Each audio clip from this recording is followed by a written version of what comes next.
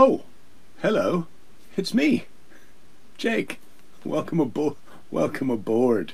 What is it? Is it Thursday the 13th? It's Thursday the 13th. Lucky Thursday the 13th. And I'm here.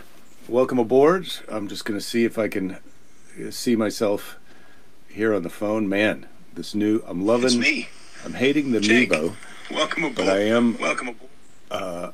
But I am loving the new situation. David, greetings, sir. So things are happening. Things are happening in real time. Now, I will say, yesterday, there was no show because my daughter had a basketball game. Or so we thought. That game got canceled, so if you're about to ask me how that went, Fanila's basketball game, it didn't happen. And I took the day off of the show anyway because I had said that I was going to do that, so rather than just call an audible. Oh, it's First Friday for you, Rachel. Well, excellent. Ed, yes, correct. Lucky 13. Scott, hello. And Scott also, hello, I think. Oh, wait, here. Have I said this? I think I have. So, yeah, there was no basketball yesterday. I took the day off the show because that's what I said that I was going to do. And I realized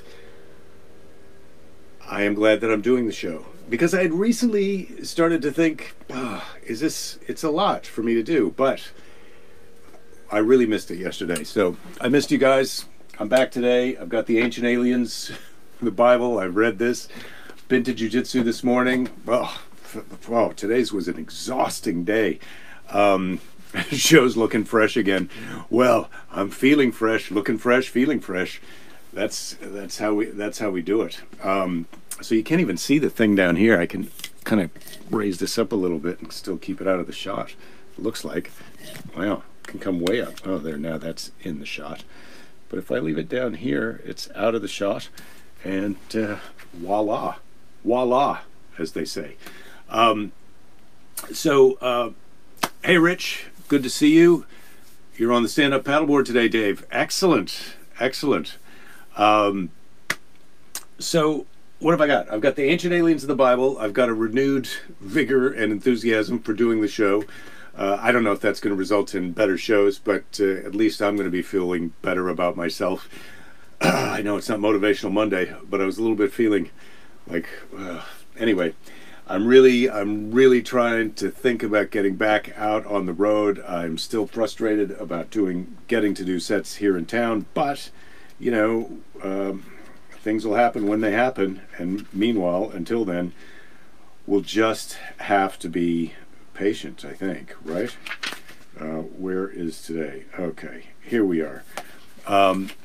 Hello, Amy. Greetings to you in Detroit. Yes, Brad, First Friday greetings.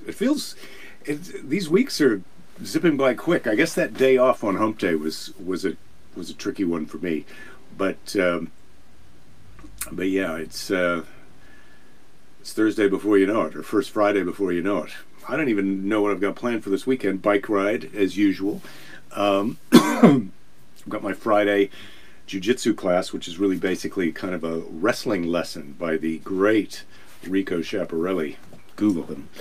And I'm excited about that.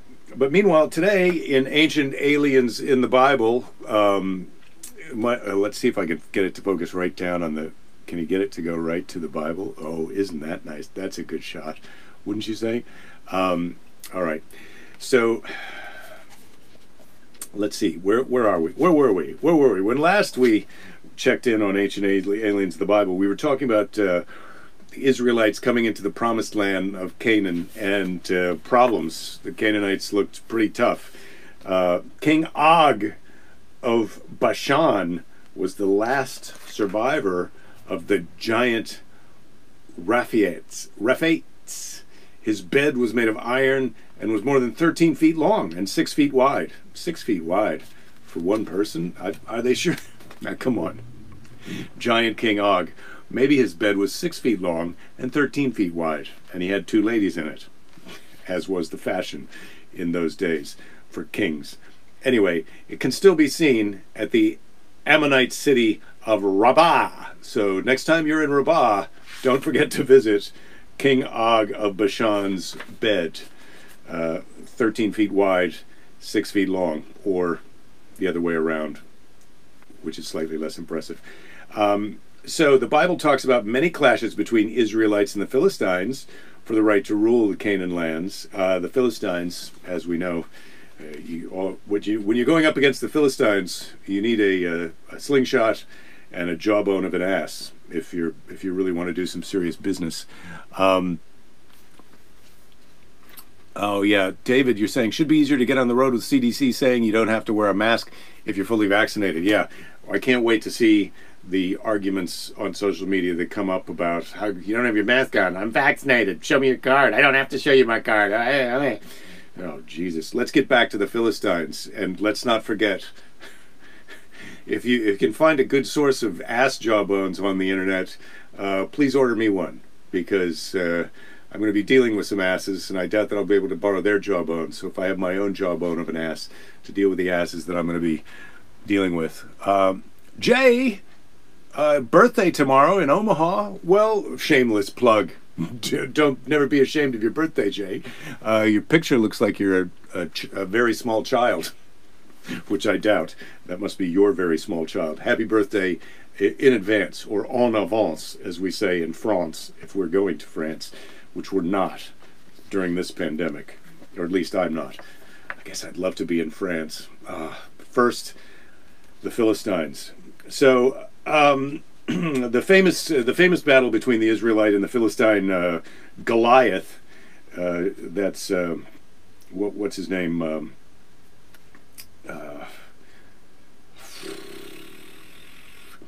Yeah. Anyway, the Philistine named Goliath of Gath, whose height was 6 cubits and a span. Now, how tall is that in American? Was Goliath a real giant? He was at least 9 feet tall, if we take the ancient measurements. So that's a tall man. Oh, and there is a picture here of the bed of Og the giant, and you can tell that it is wide and long in the way that they say, because as you can see, it's like a chaise longue, as sometimes you'd describe it. Oh, there you go. You can see the bed of King Og. It's like reading to children here at Ancient Aliens in the Bible Day. You got to hold the book up so that everyone in the class can see. So, findings of skeletons, footprints, and tools of gigantic individuals more than 9 feet tall have been found in various parts of the world. So says Xavier Hayes, if we're to believe him. And why wouldn't we believe him? We're on page 67 of his book. That's 2 pages away from page 69. Exciting. Just speaking of reading, children reading to children. In Morocco, they found axe blades only suitable for individuals that were at least 13 feet tall. And Xavier uses... I thought it was 3 exclamation marks, but it's just 1. 13 feet tall. That's a tall woodsman, if you think about it that way. Then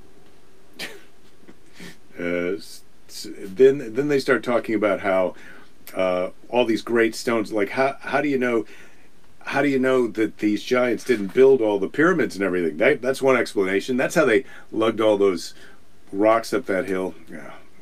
Xavier's a little bit nutty. Anyway, so there's more talk about giants. These giants were the indirect consequence of the Anunnakis tinkering with the genetic codes of early humans. Well, as we know, the Anunnaki tinkered with the early genetic codes of humans and to create some atoms, and then they made some Eves out of the atoms so that the atoms could reproduce themselves and the Anunnaki would not have to make more atoms all the time. And then the Eves were pretty hot, so then the Anunnaki started having sex with them. What do you get when you cross an Anunnaki with a genetically engineered Eve? You get giants, and that's how you wind up with King Og. And again, this is a bedstead of Og the Great, Og the Giant, but it is just a picture, and there's some tiny men looking at it. Anyway, so that's your. That's your Ancient Aliens in the Bible for today. Next week, chapter 4. It's my how time flies. It's May 13th, and we're almost on chapter 4. Angels at the gates of Gomorrah. chapter 4, angels. We're going to be talking about angels. And as we all know, when the Bible says angels, the ancient aliens in the Bible correctly informs us that those angels were actually the aliens, the Anunnaki, here on Earth. And so we're going to hear more about that. Xavier's got a couple of things that he likes to talk about. He likes to talk about the giants, he likes to talk about the Anunnaki, and then he keeps circling back to those. So if Thursdays are starting to feel repetitious, this is why. Well, this and the fact that we've all been locked indoors for all this time. But, as you say, very exciting. What's Jake's P.O. Box? 5029.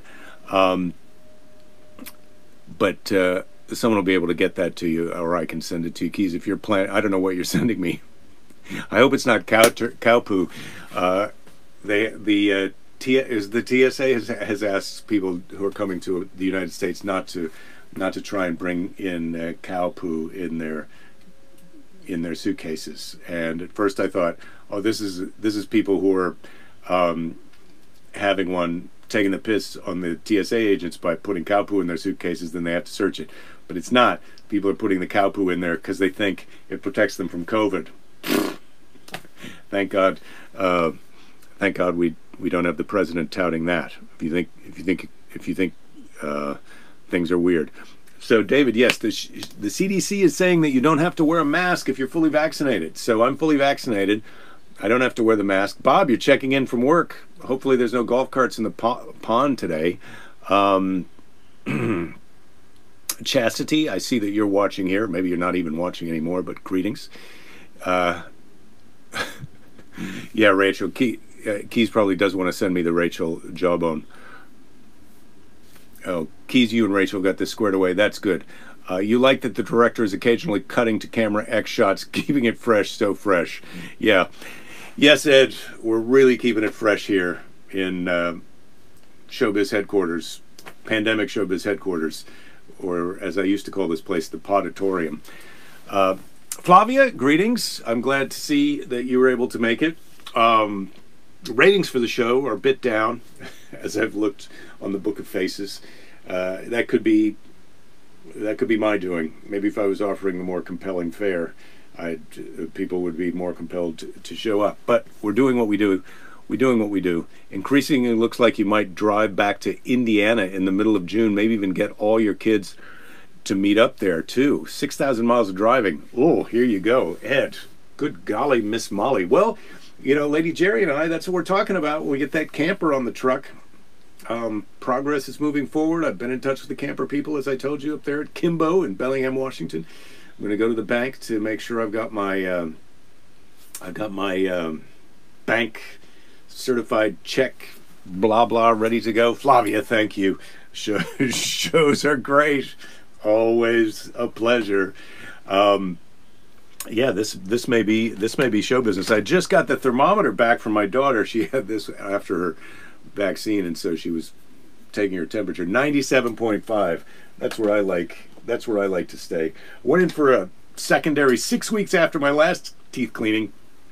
I went in for another teeth cleaning today, and the fun meter is in the maximum, as you might expect after 2 teeth cleanings in 6 weeks. Keys, you're saying as more people get vaccinated, we'll find more things to do at 3 p.m. Yeah, no, I get it. I might have to change the show time to a different time. Could be first thing in the morning is tricky because I'd be out here before jiu-jitsu. I'm not going to do that at 5:30. Flavia, you enjoy teeth cleanings. Well, that takes a little bit of the out of the satisfaction I got out of how much you're enjoying the show. But I'm glad. I enjoy the feeling after I've had my teeth cleaned, but not the actual cleaning time. Todd, you're getting some major concerts and all coming to Boise. Wow, Jim Gaffigan among others. Come on. Yeah, well, Todd, I'd love to get up there to Boise. I hear good things about it. I hear you need some more immigrants up there. That's what I heard on NPR the other day. Haven't got enough people to run your elder care facilities. That's what I hear on NPR when I'm up at 6 in the morning getting ready to go to try and keep some younger men from choking me. People don't get their teeth cleaned every 6 weeks, Ed.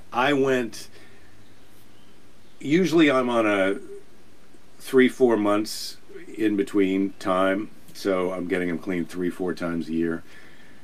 But I went 9 months or so during the pandemic, and I went in, and the dentist came in to inspect me after the hygienist was finished, and the hygienist can do everything that she's got to do, but she's got another appointment in an hour. They want you piling up in the waiting room, so she wrapped it up with me, but the dentist said, look, come back again. I'm going to go deep on your teeth so we get you where we want you moving forward.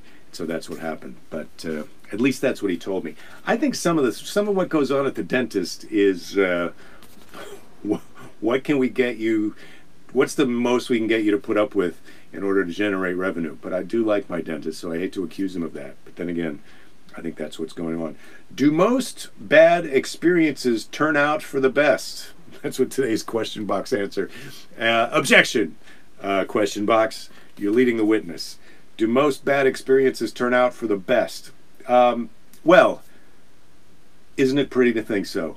I think that's what we have to believe, that most bad experiences turn out for the best, because all experiences bring us to the person we are today. And I think we can all agree that that person, who we are today, is awesome. It's not even Monday, but that's a little free. That's a free one for everybody. So all experiences bring you to the person you are today, and that person is awesome and better than the person you were before. So in that sense, of course, not just most bad experiences, all bad experiences turn out for the best. I mean, obviously, we're trying to learn from our mistakes so as not to repeat them. But sometimes you have to take the course a second time in order to learn the lesson that you're supposed to lessonate. I think a lot of times people break up with someone because they think that person they're breaking up with is the problem, and then they wind up in a new relationship with a new person, and they end up at the same problem impasse, and sometimes way faster. And and oftentimes still people think, oh, I keep picking these other people, and it's like, no, you are trying to teach yourself a lesson the hard way. We all love the hard way, and so you keep making the same mistake again and again. What could you do differently to not wind up with a person who's going to get you in this situation? Meanwhile, but most bad experiences do turn out for the best. Most bad experiences don't kill us, and so you get to have an experience another day that's better.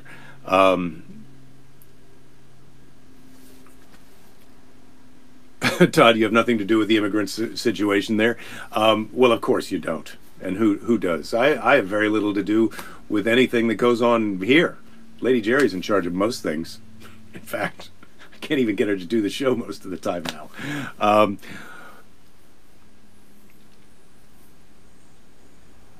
Wow, I'm really on board with Sarah Silverman's belief that death seeps in through the gums. Well, I'm not sure about that. I'm not sure that that's Sarah Silverman's belief either. But I mean, it is her belief, but I'm not sure. I don't think she wrote that. I think that she got that.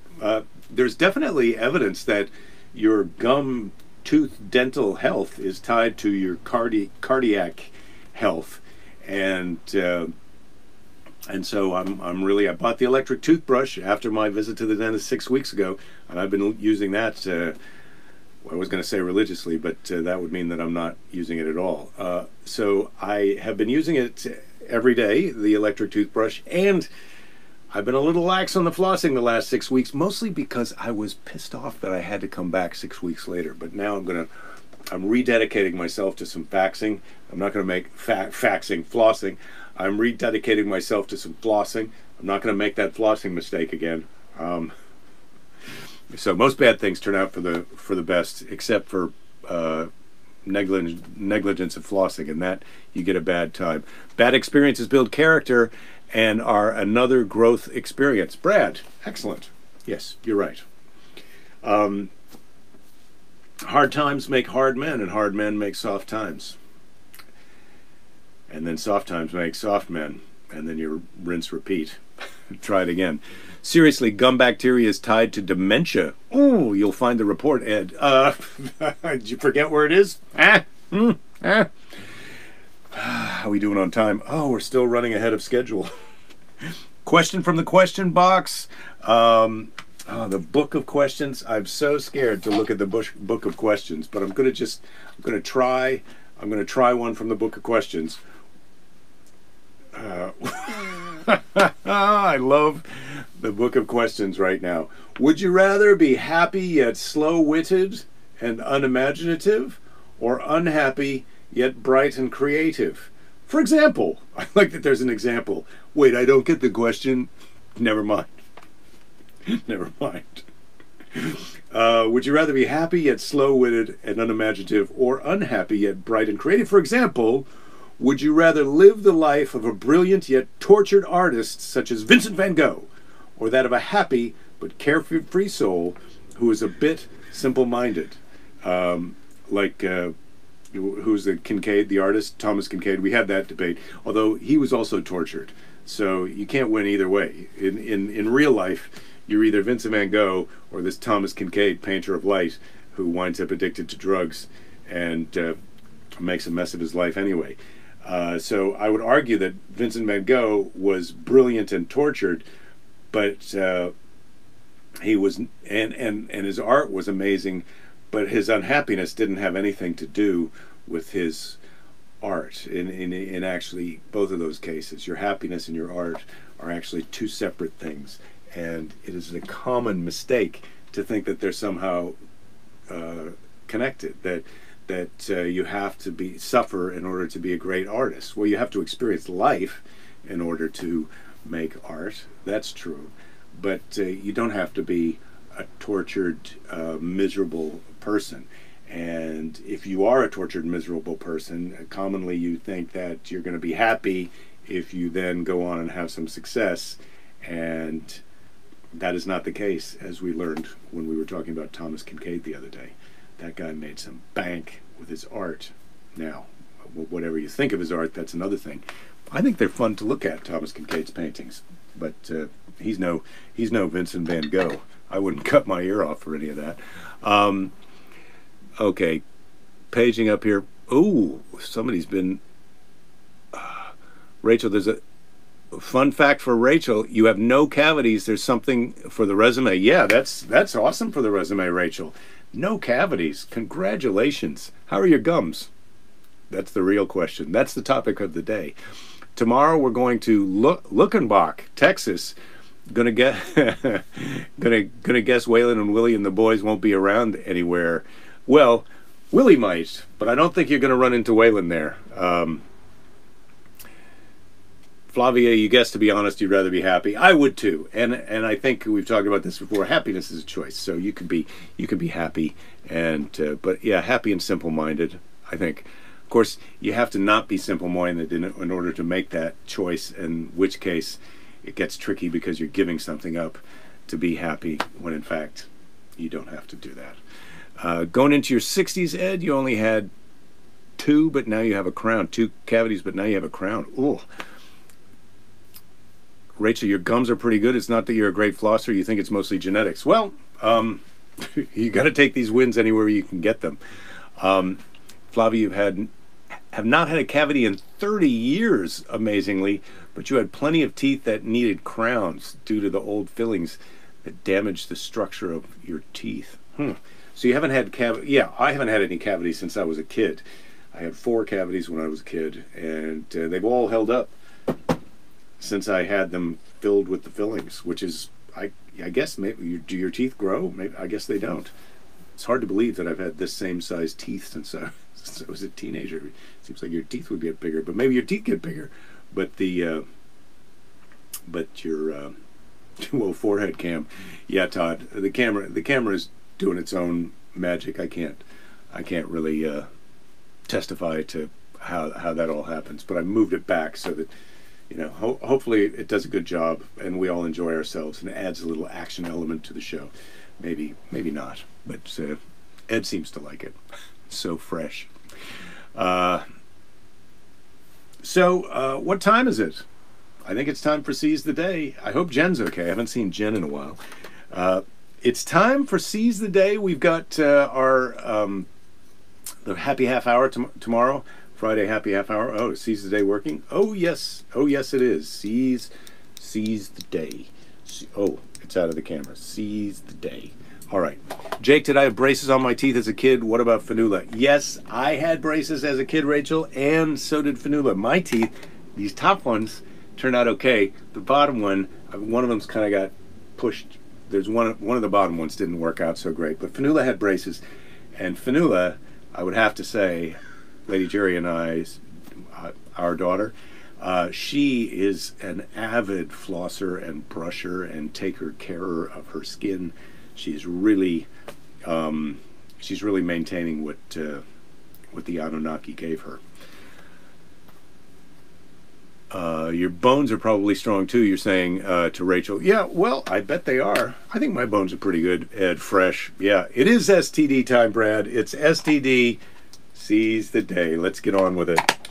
Today's Seize the Day, and don't forget, we'll be back tomorrow. Now, tomorrow, Fanula, I'm told, has a basketball game. We should have time for the show as planned, but I'm going to have to get out of here on time at 3:30, or 3:30, as they say. So today's Seize the Day. Let's see. This is a good one. This is by Unknown. Unknown. Heard of him? Her? I don't know what Unknown's chosen pronouns are. But today's Seize the Day is by Unknown. Cupcakes are muffins that believed in miracles. I don't know what to even say about that. Cupcakes are muffins that believed in miracles, whereas I think muffins are cupcakes in disguise. And there you go. But I'm known. What do I know? I will see you all tomorrow. Well, I won't see you. I will see you. I see you on the thing. I see you type. I see the things that you type. And if you're not the things that you type, then who are you? You've got to stand by the things that you type. Or sometimes just behind them. Don't give up. There'll be plenty of time to give up later. It's my pleasure to be here, as I now realize after a day off yesterday. Feeling good, feeling fresh, Ed, feeling tan, rested and ready. I went in the ocean today. That got my mind right. I'd taken a few days off because the ocean is warmed up. It's still cool, but it's warmed up a bit. But made me feel better.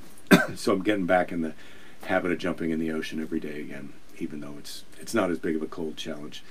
See you all for the Friday Happy Half Hour tomorrow. Take care.